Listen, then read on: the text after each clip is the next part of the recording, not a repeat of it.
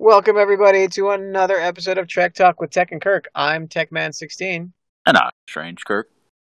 and today we're going to be talking about Discovery, Star Trek Discovery Season 3, Episode 1. Warning, spoilers are ahead. We're going to talk about the entire episode, give a synopsis, and then talk about what we liked and what we didn't like. And joining me now is Amorgin from Amorgin Gaming, man. How you doing? How's it going, Tech Man? Oh, it's going. Watching Star Trek. How about you? Yeah, we a couple of us got together and we watched episode 1 of season 3. I was happy enough with the wee group that we had.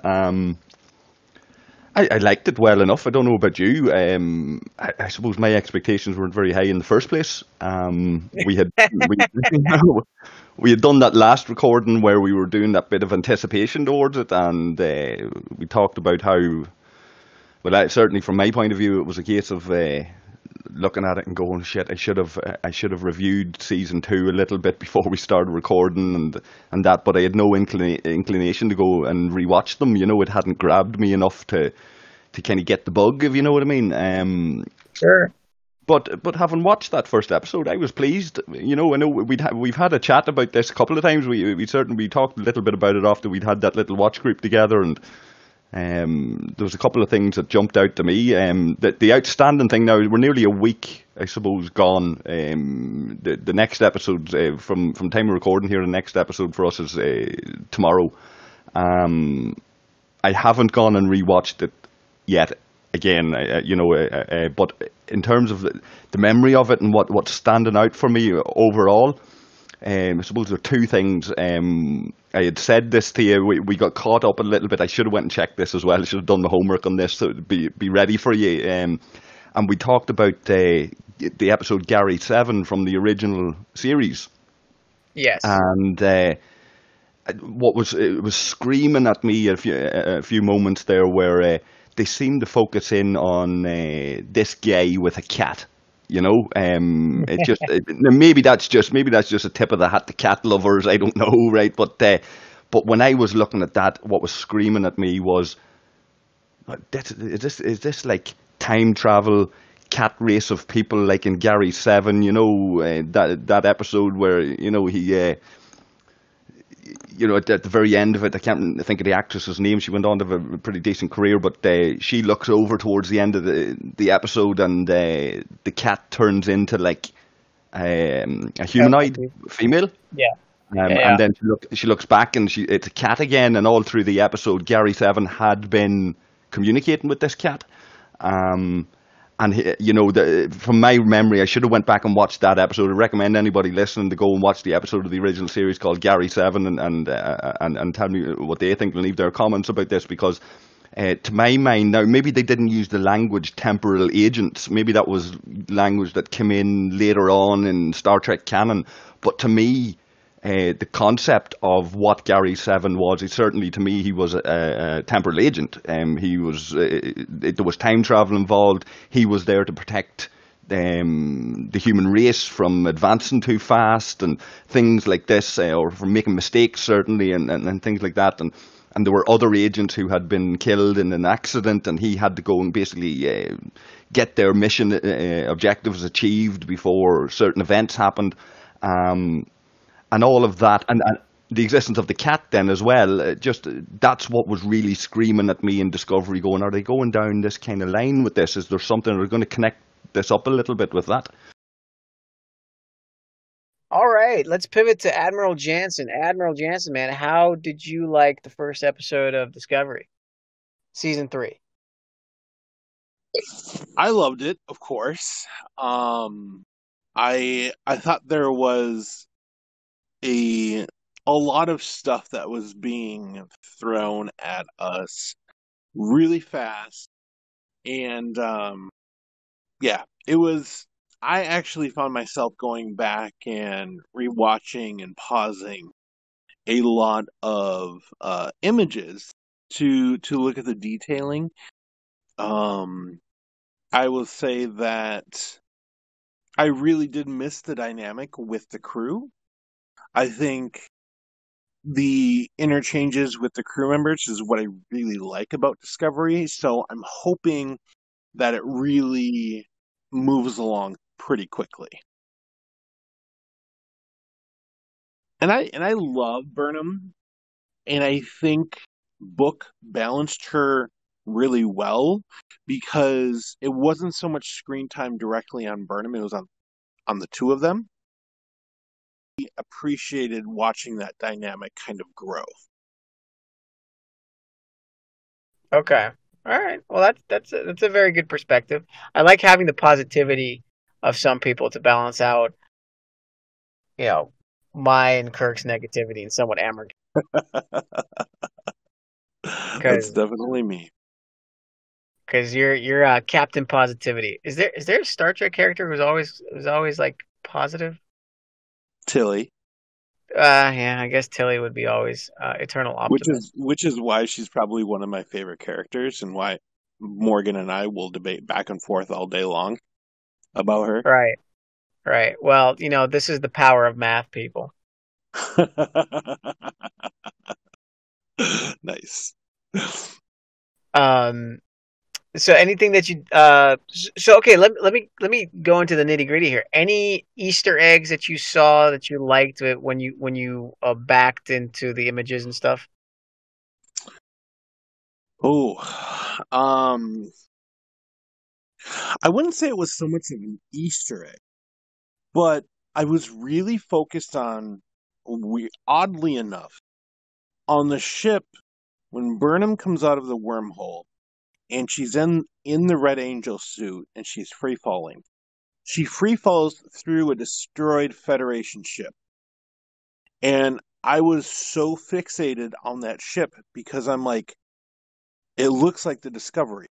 And so I'm pausing and I'm playing through the entire clip of that, looking for the registry number. And I see only an NCC.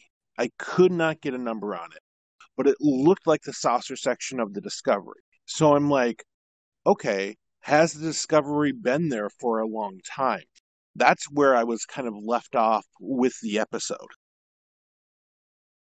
Interesting. But in like all time travel phenomena, Discovery probably hasn't come through the time vortex wormhole thing yet. I mean, with time travel, they could have been there for a very long time. Yeah, sure. Yeah. Temporal Mechanics 101. Didn't everybody take it at the Academy? Exactly. So let me go through a synopsis of what happened in episode 1. Burnham comes through the time vortex, as was from season 2. She collides with a ship operated by a courier named Cleveland Booker, or Book as he goes by.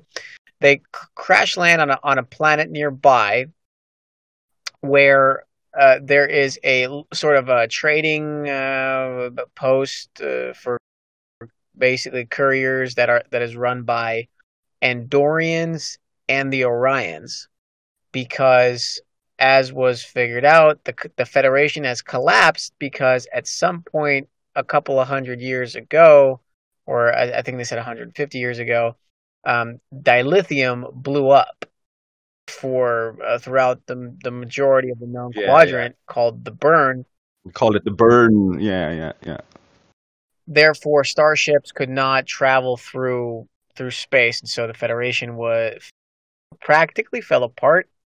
It seems like there are various segments of kind of marauder territories that exist, and Cleveland Booker seems to be this heartless individual, but he turns out to be a kind of an advanced human who likes life, and he's able to. He's a hippie. Come on, like he's an environmental activist. Like that's what he is. Like he's trying to protect fucking these endangered species. Like modern era in our world, he'd be on a fucking Greenpeace ship somewhere. Yeah. Okay. So he's a courier hippie who protects animals into their sanctuaries. There's a few tidbits. Burnham could not contact Discovery because it seems like Discovery had not come through yet. At the same time, they stole dilithium from this marauder trading post in order to power Book's ship so they could take this creature to the sanctuary. Little more tidbits. Apparently Burnham's tools that she has, the communicator, the gunner, are antiques, and for some reason they are wanted as antiques. Temporal technology was outlawed, apparently, about 100 years before the start of the story. The story takes place in the 32nd century, so I was a little off when I was talking to DJs about it being between modern Trek and Daniels' temporal agents that existed in the 31st century as seen in Enterprise. So I was mistaken. This story actually takes further beyond that. Now, let's get into some of the meaty stuff. Like, are there things that you keyed in on, Amorgin, that stood out to you and you're like, oh my god, this is... Or are there things that stood out to you and you're like, oh, this is really, really cool? I really liked the idea that the guy that we see in the introduction, I was a wee bit lost at the start going, who is this guy? When he wakens up and he goes through his daily routine. Yes. I was going, what is this, right? But, we're only getting into it. We let it slide, and then we come into the events that you spoke about there, where Burnham collides with the ship and all of that kind of stuff. I suppose the first thing that gave me a cringe moment was she kept talking to herself. She was like, walk and things like that. And I think it was yourself or somebody had said, well, that's maybe something to do with the Vulcan thing and, her kind of forcing herself to go through the pain barrier and all of that kind of thing. But it was like, I don't know, I just had a cringe moment where, I don't know, it felt a bit forced or something like that. And I went, no, it's not going to go down this road. It's not going to be all about Burnham. Like, there's an awful lot of emotion for somebody who's supposed to be, from Burnham, for somebody who's supposed to be practically Vulcan, and it just, I don't know, it just doesn't fit for me. Her character, I'm not in love with it anyway.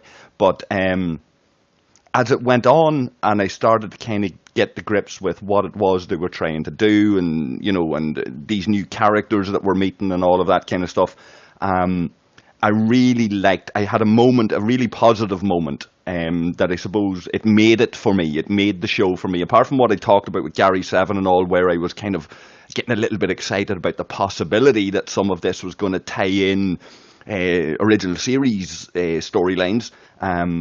When Burnham met that guy who we seen at the very, very start, who was like the caretaker of the Federation flag, and it was almost like it was it was the family tradition. It was almost like it was a religious thing that he went through, where it was sacred, and when Burnham met him, it sparked off this kind of thing where he now can fly this flag, and the Federation is going to be restored. And we had talked a little bit about the breakdown of the Federation and all of this and the different reasons why, and I'm sure we're going to see a lot more of that as the season progresses. I had a real positive feeling about how they done that. Maybe it was because it was well acted, things like that. I liked that character of the guy who was protecting, if you like, the flag, and he was like one of the only ones left. That appealed to me for whatever reason. The rest of it, it's too early for me to really judge, or for any of us, I suppose. But in the last week since I've watched the first episode, talking to different people and I suppose listening to what other people are saying, somebody suggested that they've basically taken the Andromeda storyline, the Gene Roddenberry Andromeda story. So I went and I rewatched the first episode of Andromeda, and sure enough, it seems as though they have taken the Andromeda storyline, the things falling. Now the details, like it's 300 years in Andromeda and things like that. There was a massive war instead of it being the burn, as we've learned about it, that caused the breakdown. But the basic concept of the Commonwealth in Andromeda breaking apart, and now this ship in a different time is going to be the ship that's going to go out there with this ragtag crew and restore this amazing idea. It's very much what it looks like we're getting here in Discovery. But I'll reserve a certain amount of judgment on that. But I'd recommend people go and watch Gary 7. People go and watch the first episode of Andromeda, and make up their own minds, I suppose. So that is a very astute observation. I think that you're spot on. I haven't seen Andromeda in years. It was an interesting show. Wasn't my cup of tea, but I definitely understand where you're coming from because it was a Gene Roddenberry original. I also did like the nostalgia aspect that, you know, this Starfleet non-commissioned officer brings, and he's like, I couldn't hold the flag because I'm not a commissioned officer, and you know, then the flag flies. It was very kind of a patriotic kind of scene, which I don't know why it drew emotion out of me, but it did. But that was probably the only scene that I really enjoyed in the first episode. I'm going to run through a list of things really quickly. Other people can pick up on it. Number one, the very first scene, Burnham flies, hits a ship, and both her and the ship fly towards the planet. That's not how physics works. That's saying a mosquito hitting your car will cause your car to fly backwards into other cars as you're on the freeway. All of a sudden, the suit itself is built with heat shields and impact shields, and it has to be rebooted for some reason. It crash lands into the planet, and then Burnham walks away with nothing but like some sort of pain in her side, which is kind of like flying down at terminal velocity is not supposed to. It's going to leave a bigger mark. And did you catch? Maybe I'm a bit slow on the uptake, but did you? She sent the ship back up to the wormhole. Or sorry, the suit. She sent the suit back up to the wormhole to destroy it, so it can never be used again. So now she's tethered herself to the 32nd century. But I didn't get. That's what I'm saying. Maybe I should have went and rewatched season 2. Was the intention always to destroy the suit? I don't remember. That's a very good point. I know. Why would you destroy the suit unless it was your express intention from the start? I don't know. It's Discovery. Don't question it. That's exactly why we're here. How's it going, Kirk? What's up, buddy? Anyways, my gamut. Why is the tools that Burnham brings so valued? I never understood that. They never described it. They just let her into this compound because she's got antiques. There, I got the impression that it wasn't that they were so valued. It's just that they might have value because they are antiques. Right. You know, in the same sense that if you went to any trading post, everything and anything is for sale, and there will be a market for antiques as opposed to it being highly valued. I understand that, but Booker was willing, armed confrontation with the guards until somebody else from upstairs said let her through, and then he tried to pawn them off onto an Orion, and she's like, "Go away! I don't need this junk." So But it suggested to me, like when he said to her about her insignia and her badge, her comms badge, and basically take that off or cover that up or whatever it was, and get out of that uniform and whatever. It suggested to me that there are still those around. There are those elements that exist that are very, very interested in either what remains of the Federation or may have knowledge of time travel, temporal technology that's been outlawed, that there are those nefarious characters that are probably still using this technology, and it's very possible that these people are back and forward in the timeline. And so somebody from that timeline, it would be illegal to be using technology that allows you to travel back and forward in time, but that there are those that are out there that will be doing it on the black market, and somebody like Burnham showing up with her Federation outfit and comms badge that's very old and outdated, that would spark off a certain type of interest in these kind of murky backwater establishments that trade in all sorts of illicit goods, you know. I'm sure we're going to see something along those lines, that there are people who know more than they're letting on, and they're dealing in stuff that they shouldn't be. Well, I think you could also look at one of the other obvious elephants in the room, that may be that the Federation might not be well liked among certain circles.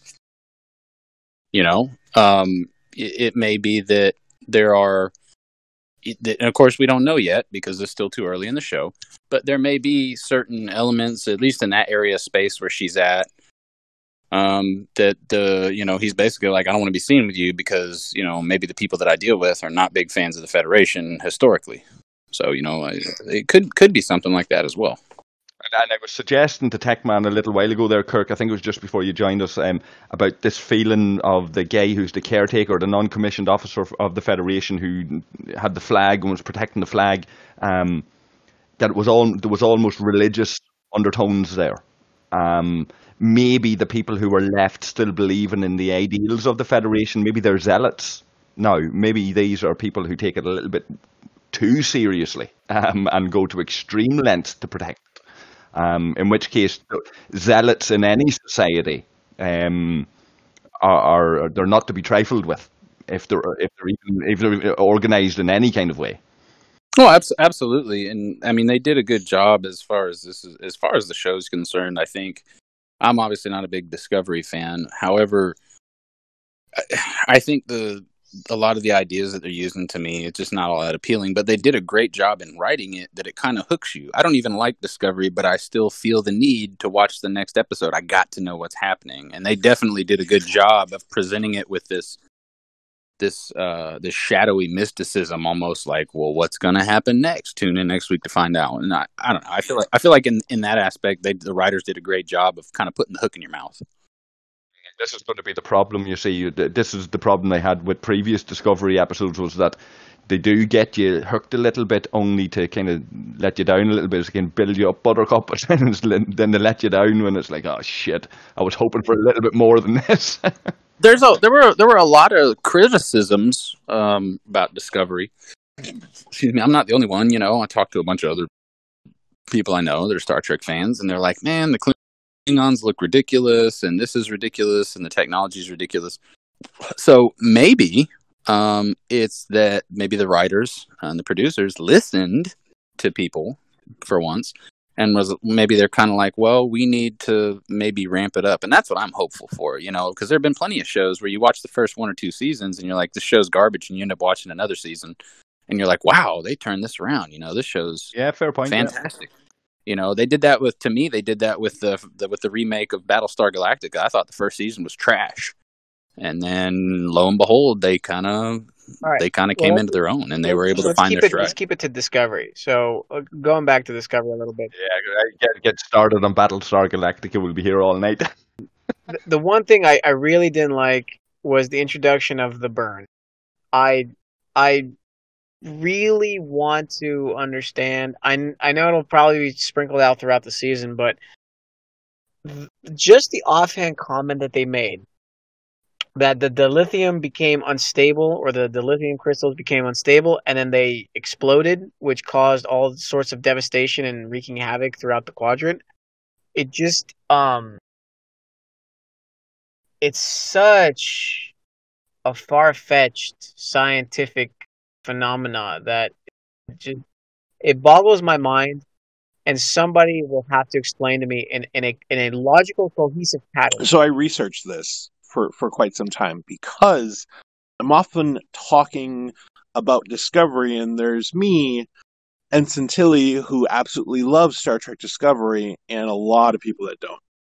And so I really want to take that canon discussion of dilithium exploding and really break it down to what the Star Trek canon geeks will want to talk about.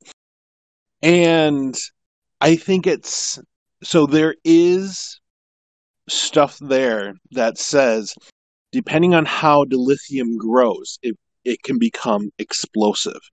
Depending on how many times it's recrystallized, it can explode.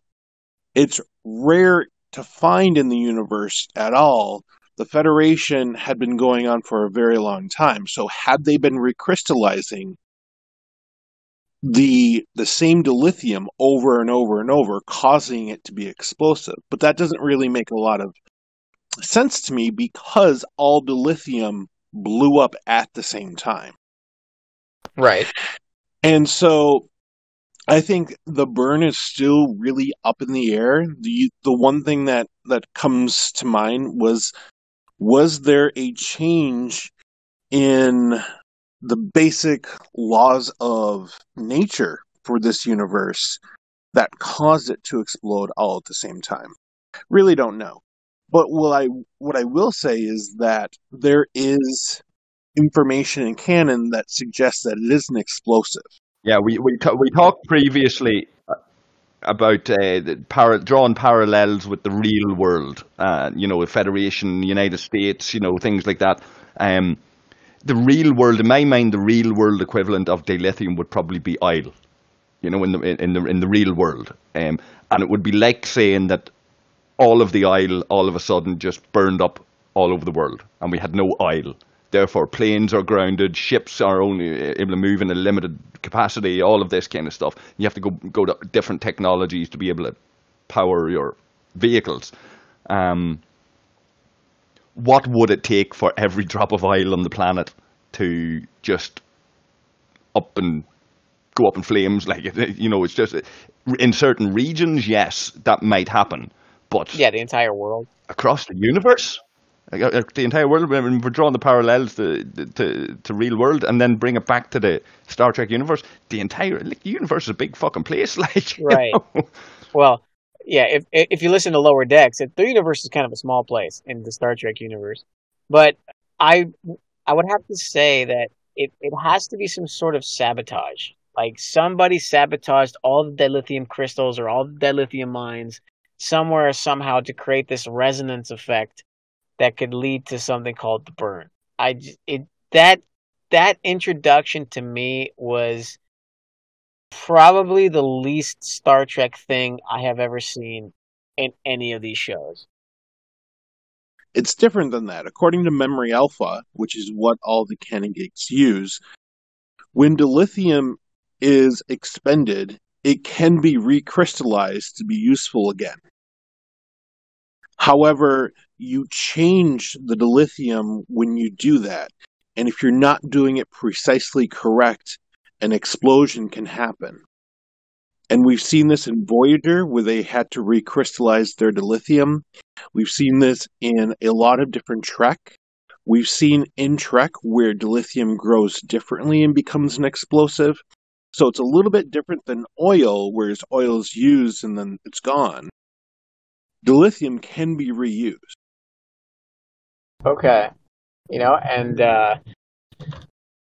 I probably haven't dived deep down into Memory Alpha to remember all those instances. I do remember the instance with the Enterprise D and Geordi LaForge creating a hologram of Leah Brahms to get out of that ancient minefield that would sap all their energy. And I think Right. that episode had to do with some sort of a reorientation of the dilithium matrix, if you will. The sabotage thing's an interesting one because if you did have a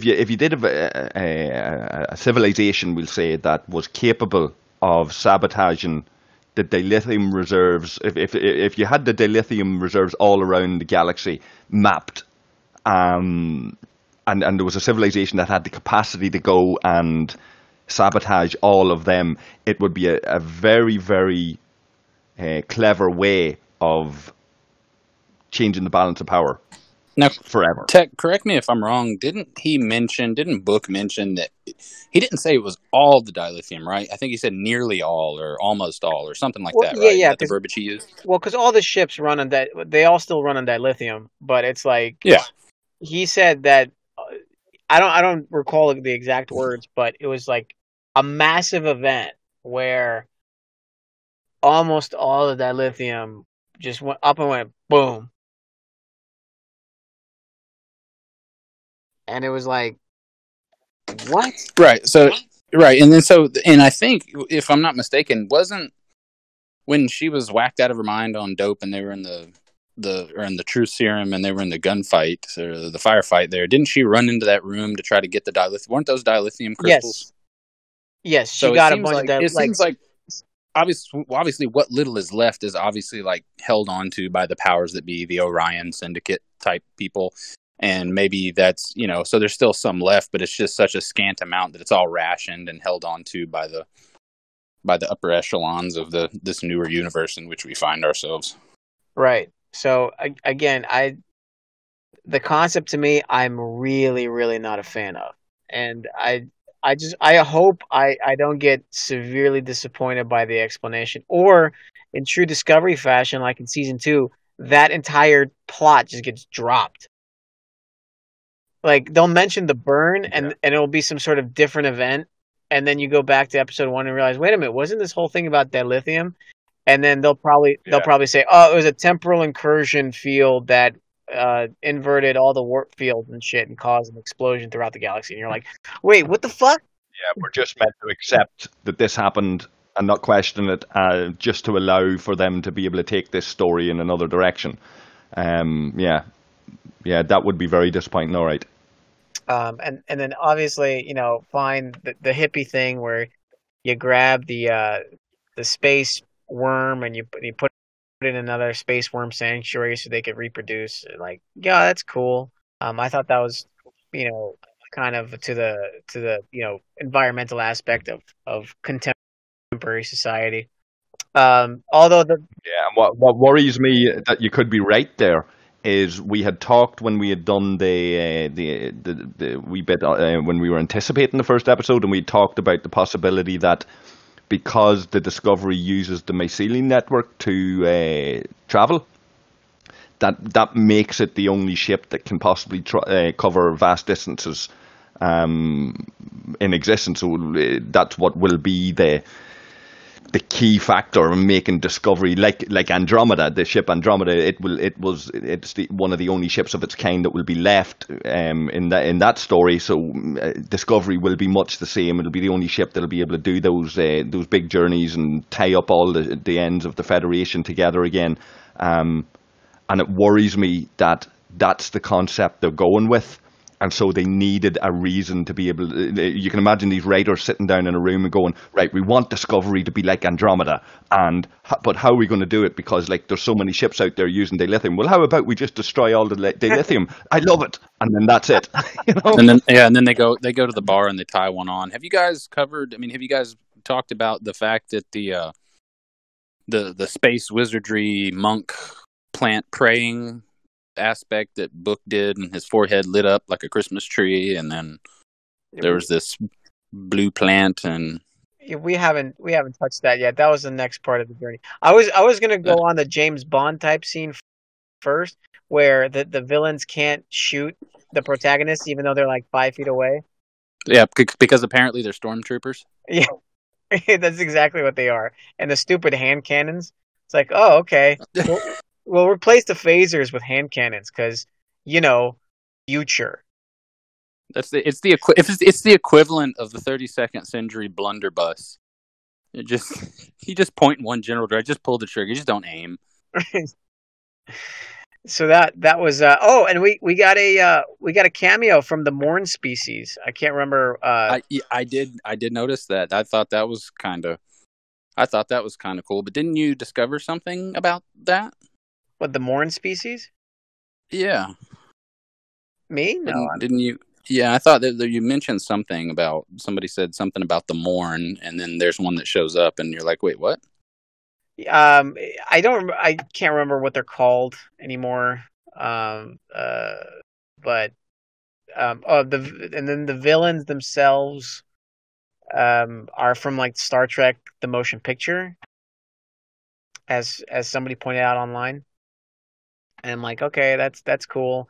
I mean, that's what's intriguing to me about Discovery is that they'll look into canon and they'll look into the obscure details and find something obscure like that sort of Easter egg, but they won't pay attention to the big overarching storylines that Star Trek was known for, or that people cared for. And Yeah, so, it seems like the pattern, and it's not just with Discovery. It's with a lot of the modern TV shows that are trying to reinvent or capitalize on classic or classic kind of shows that were out there, or cult shows that were out there, and it's like some executive walks into the room, gets a focus group together of fucking nerds like us who will happily go and be paid to watch reruns of fucking Star Trek till we're fucking falling asleep, like, and we'll take a couple of notes, we'll all go in, we'll do our focus group, we'll sit there and we go, I love this idea, I love that idea.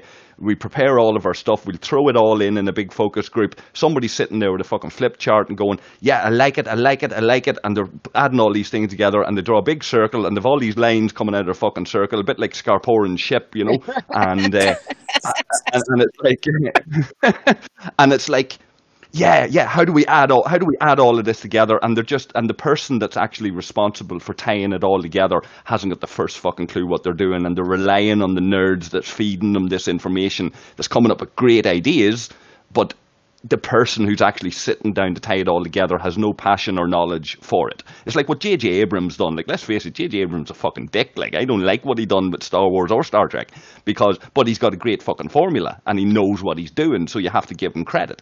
But at the end of the day, the man hasn't got the first fucking clue what he's doing. He's just reinventing old shit, and he's going, yeah, I like it. It's going to be catchy. It's going to be flashy. Let's do it. The punters are going to love it, and kids are going to rewatch it. And I can't fault the idea like that new generations may be going to be attracted to this. I can sit with my daughter and I can watch newer Trek because it's trendy, or newer Star Wars because it's trendy, and her peers are watching this, and it's acceptable.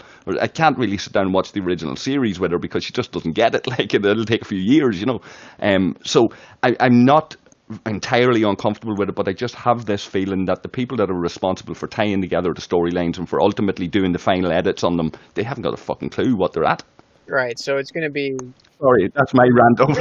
No, and that's a valid concern, because you see what modern television is like with all those the James Bond chase scenes.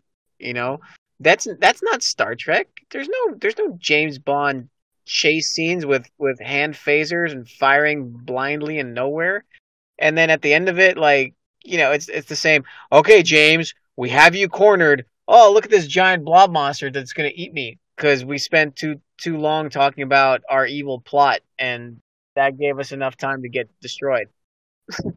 Yeah, I think Amorgin touched on a very valid point. It's like, it seems like they did their research, but then they came along and they were like, all right, well, let's modernize it and let's figure out a way to tie all this together. And it's like, almost like there's a guy in the background going, but excuse me, but no, shut up.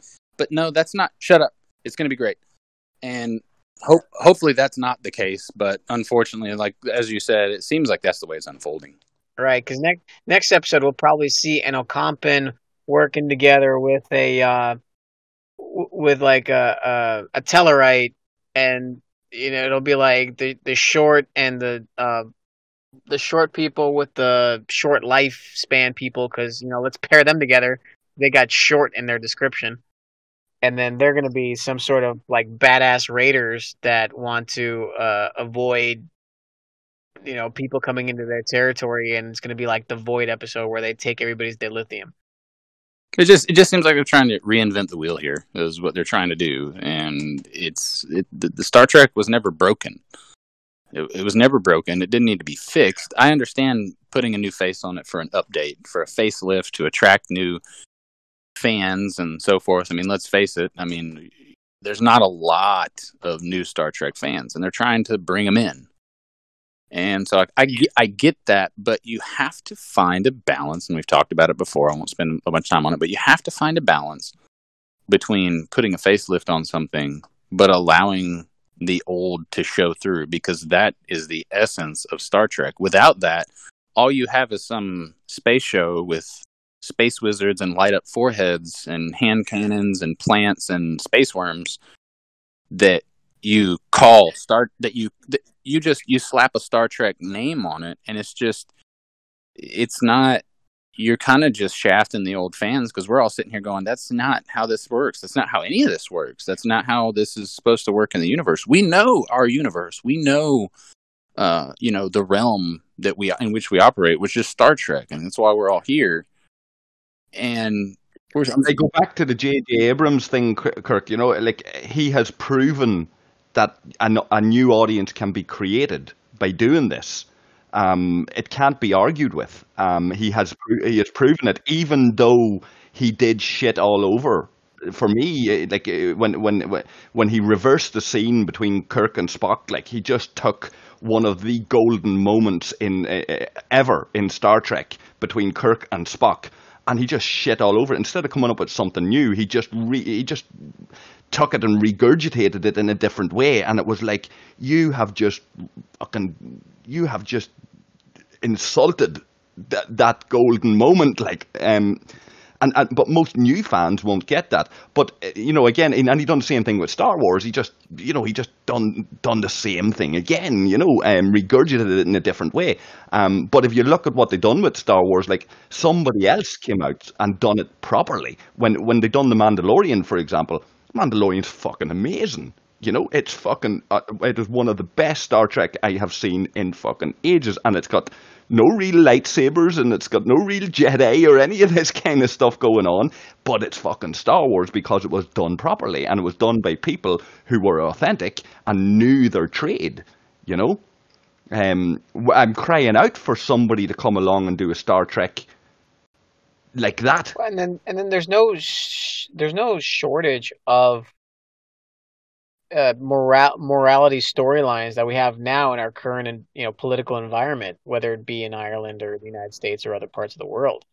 There's no shortage of parallels that could be drawn and used in the future, and how people operate, and put a face against what we currently are today, instead of okay, yeah, we're in the future, but we're now in a post-apocalyptic Federation world system where it has to be rebuilt.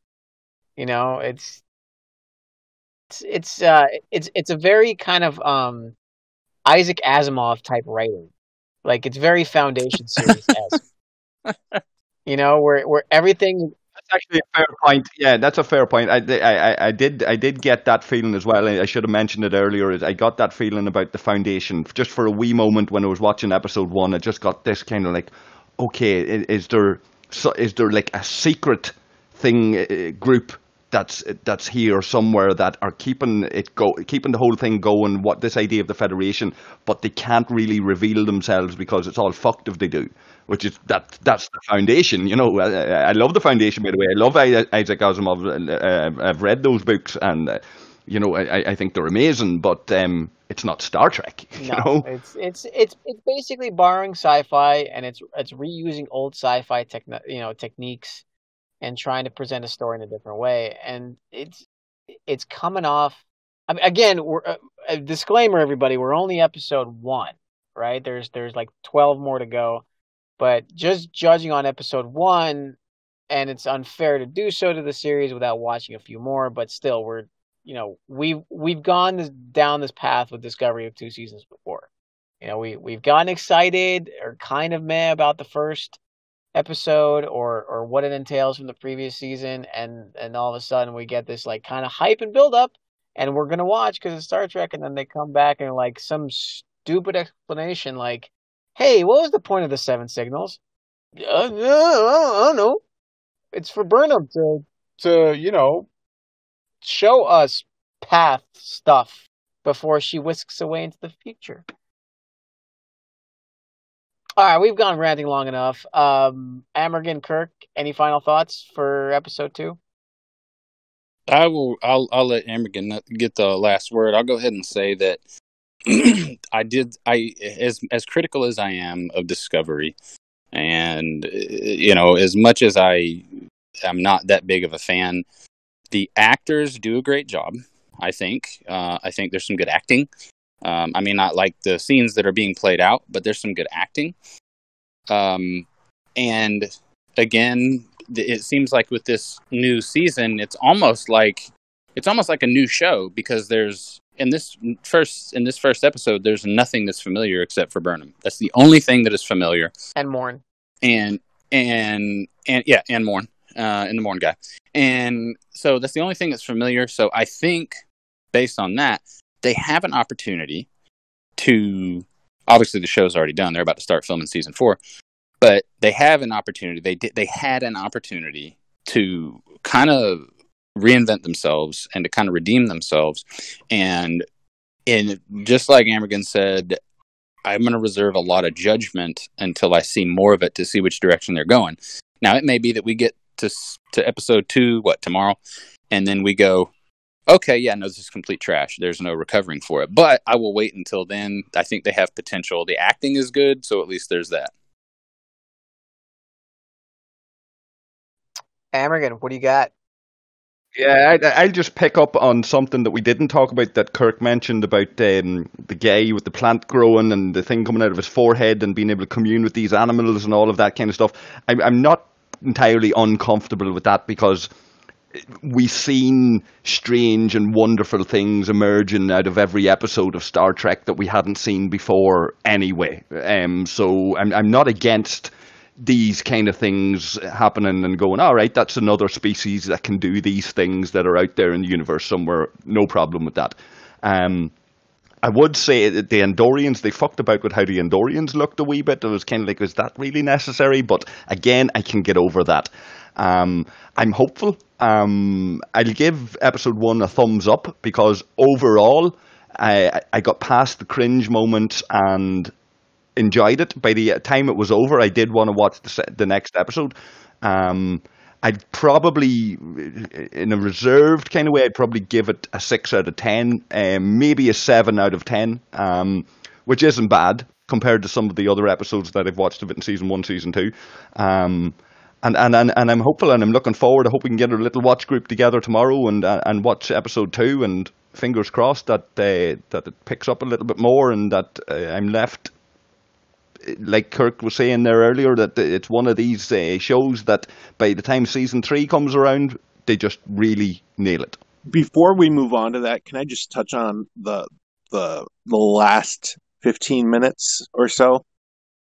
Sure. When they get to the comms array and they meet the individual running that station, that whole moment for me was incredibly emotional. I was like watching it with you guys, but I was like tearing up, and I was like holding back the tears, and I'm like, oh my God. It was incredibly emotional, but it wasn't emotional because of what Burnham was doing. It was emotional to see his dedication to the ideals of the Federation. He lived his entire life hoping someone would finally come. That was cool. I completely agree with you, because I didn't feel as much emotion as you did, but I did feel, it's a very sort of kind of patriotic kind of scene. I'm dedicating my life, and I've dedicated my life for this, and somebody finally has the authority to put up the flag, because I couldn't put myself to do it, because I live by these rules, because my father lived by these rules. Right. So I agree with you there. I think that scene was very well done. Out of all the scenes, where you had James Bond scenes where you couldn't shoot straight, except for the good guys, they could shoot straight, and all the weird laws of physics that occurred about a tiny little blip hitting a ship and knocking it into a planet, and then walking away from a head-on collision at terminal velocity with nothing but a backache. That was probably the most Star Trek. That was Star Trek. That was a Star Trek scene. Right. That was a glimpse of Picard. That was a glimpse of Cisco at his best. That right there, CBS, if you're listening to this, that is what everyone wants. More of that. And I was watching another breakdown of the video from several YouTubers, and one thing they had said is, how does Burnham survive everything? And I'm like, really? How did Janeway get flung 70,000 light years in a little science vessel, fight through the corrosion, through the Borg, And species 8472. 8472, the Vidians, this little science ship. There ain't no Enterprise. How did she survive? And same thing with Kirk, same thing with Picard, and same thing with Cisco. These leads in Star Trek will always be superhuman.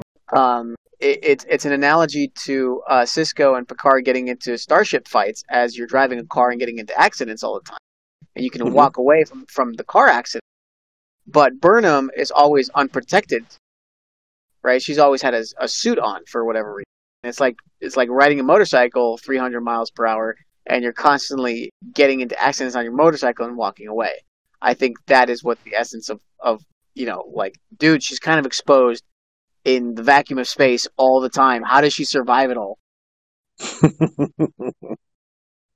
But I just think it's the lead of Star Trek is invincible.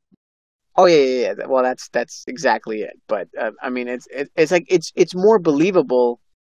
You're having a space battle, right? And you survive the space battle as opposed to you crash land on a planet with just a spacesuit. Yeah, and that's really the other thing I noticed, and I will definitely get on the disco bashing bandwagon for this one. Is we need starships. Develop some frickin' starships for this show. For the love of God, CBS. I don't know what is wrong with you. Develop Federation starships that exist. And not like the fleet in Picard where they were all the same thing. Where they just copy and pasted everything. It's like exactly. One ship. Oh my God, that book ship, I was like, what is this? This is a luxury cruise liner.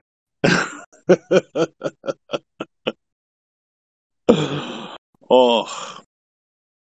All right, so any thoughts going into episode 2?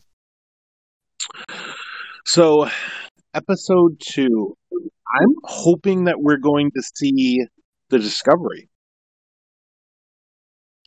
I'm hoping we are not going to have to endure another Burnham-only episode. But that's the way it's looking. It's possible. Yeah, it's possible. I did want to mention something though, and that is in Star Trek canon. So this takes place about 100 years later after Daniel, and from Enterprise. Mm-hmm. So that means to me that Daniel should have been around the time of the burn, or at least very close. And that there is a temporal agency that did a bunch of time travel because Daniels was a temporal agent. So they kind of hand-waved that. I don't know if you picked up on it. They kind of hand-waved that, saying all temporal technology was banned. Right. So obviously they can't time travel legally. But when is the Prime Directive ever prevented anybody in Starfleet from doing anything illegal? Romulan. Oh, exactly. And I did mention this in the chat room in your server, but I still want to know exactly where is Romulan tech? Speaking specifically to using a quantum singularity for warp drive, honestly, if everything has been gone for 120 years, wouldn't they fall back on some antiquated technology? That's what I'm curious about. And assuming the Romulans are part of the Federation by now. That's a stretch. That might be a What part's a stretch? that the Romulans are part of the Federation. They should be, timeline-wise. Oh, you mean like individual Romulans can be within the Federation because the Romulan Empire blew up or something? Depending on what story you're looking at, a lot of the writing that was done, when you take a look at stuff like Star Trek Online, which I would say is not, I don't think it's technically canon. However, I don't think it is. They have written the stories showing the alliance between all of the powers. And especially with the destruction of Romulus, I'm curious to see what happened with them. I see. But I'm really curious why they're outlawing time travel. Oh no. No, it's going to feed into a larger storyline saying time travel caused the burn of the dilithium because of unstable time flux matrix that affects the resonance frequency of dilithium crystal.